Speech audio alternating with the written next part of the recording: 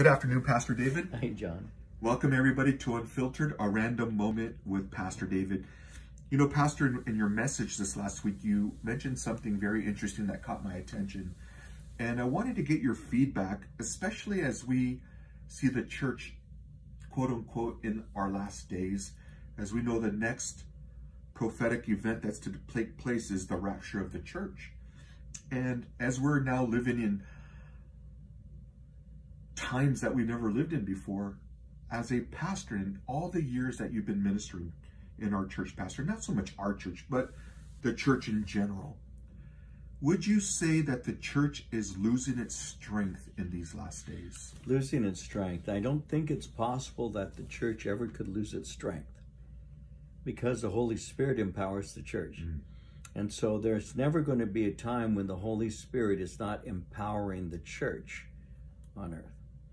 And so, no, I don't believe that the church in and of itself, the true church, the body of Christ, is losing its strength. I believe that the church, by and large, doesn't avail ourselves of the strength that has been provided for us by the power of the Holy Spirit. So if there's a problem within the church today, it may be, part of that problem may be that we are not taking advantage of that which God has already supplied. You know, by quenching the Holy Spirit, by not walking in the fullness of the Spirit, by not even being baptized by the power of the Holy Spirit, you know, by simply not availing ourselves. I do think that the church, by and large, will say the name, that the group of people called the church today, I do believe that that many of those who profess to know Christ have never really opened themselves up to what God wants to do. I believe that there's an awful lot of people who are running around at the time who are very much caught up with fulfilling the desires of their own hearts and minds, and the idea of having a walk that actually impacts for the kingdom, I think for many people is a foreign thought, John. So in the last days, Jesus gives a series of parables that I think gives us information about these last days. In the last days, there will be false teachers. There will be men even amongst ourselves who will rise up, who draw disciples after themselves. There will be well-known individuals that will steer the church in the wrong direction. There will be spiritual deception that is rampant in the church, and things of that nature. So in these last days, I believe that God is doing a purifying in the body of Christ. And the way that happens isn't who I elect as president. The way that happens isn't whether or not I'm in favor of certain things that will protect this nation. I think that as salt and light, obviously, we're aware of the things that are taking place, but our hope is not in man, and our hope is not in man's kingdoms. You know, our hope is in the Lord who directs our footsteps, because in the end, the hearts of man are within the purview of God's Spirit. You know, the king's heart is in the Lord's hands. Like rivers of water, he turns it whithersoever he wills. And so even as Nebuchadnezzar said, God is the one who raises up the leaders. He gives the kingdom to whomever he wills. If we would understand that and do the work of an evangelist and preach the gospel and encourage people to know Jesus Christ, to vote their conscience or whatever, we might see some transformations taking place. But again, if the church is distracted by current events or things that have taken them away from living for Christ and sharing the message and serving God and supporting ministry, and we get caught up with fighting vaccines or fighting whatever. Not to say, again, these aren't things that the church should be involved in. Of course we should. But sometimes they're distracting. And so I think that we have not availed ourselves the power of the Spirit, of the real direction of the Word, of the power of fellowship. I think that's really what's showing right now. We were talking the other day, and I was mentioning to you, you might remember, John, how that people say, you know, though they can attend live services, they choose not to, they stay at home. They can if they want to, but they stay at home. I was sharing with you that they're saying, because we hear this, oh, it's the same thing, you know, it's the same thing, we're getting the same message, but you're not receiving the sacraments. You know, you're not being baptized, or you're not receiving communion. You're not serving. You're not in fellowship. You're not in corporate prayer. You're not in corporate worship. No, what you're doing is watching other people who are.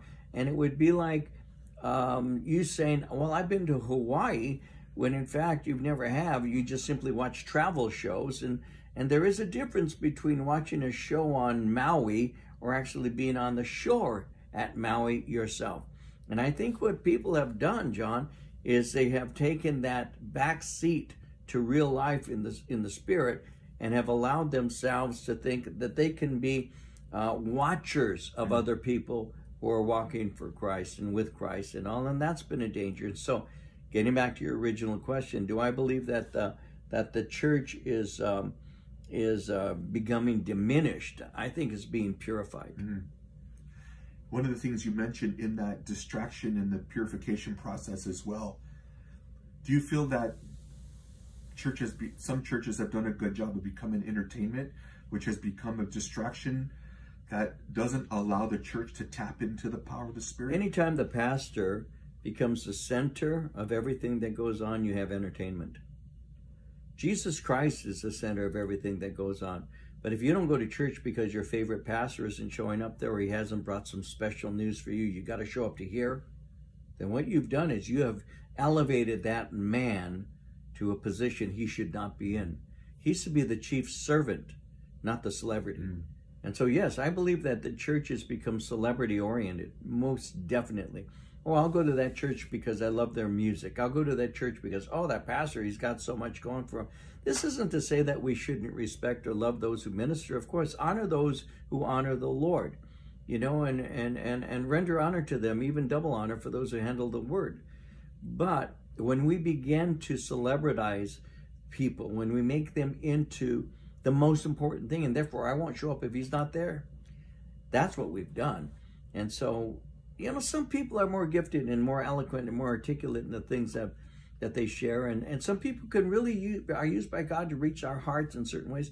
But if you don't walk out of that church loving Jesus Christ more, if you walk out of that church service and you have anything else on your mind other than, I want to serve my master, I've learned something about Jesus, if you walk out saying, we've got to march for this or do that or whatever, you've missed the point of, because you're the salt that is being sent into the world. You're being taken out of the salt shaker to be the influencers for Christ's sake. And a lot of people have an easier time inviting friends to church than they do to invite them to know Jesus Christ. And Pastor, if Paul, the Apostle Paul, or even Jesus himself was sitting, not so much in our church, but in the church today, what would be their response? I think that if the way a pastor should teach should be that if Paul, we'll say Paul, using his epistle, for example, Jesus obviously, but we'll use Paul, that Paul could be sitting in the front row saying, that's exactly what the Spirit inspired me to say. But so many times we add our own humor, as I am guilty of sometimes, as you know, perhaps a story that really doesn't follow the point that is being made. And what happens is we actually undermine what Paul meant. And I think that that's just the weaknesses of our flesh. But some people seem to do that with almost every word they say. I mean that, and I don't mean that in a way that is condemnatory. It's just a fact. There are just too many people I've seen in my walk with God that if they were giving that message in front of Paul, Paul would scratch his head and say, that has nothing to do with what I was inspired to write. You have not spent time studying my word, God's word. You have not studied that letter. You don't know what I'm talking about.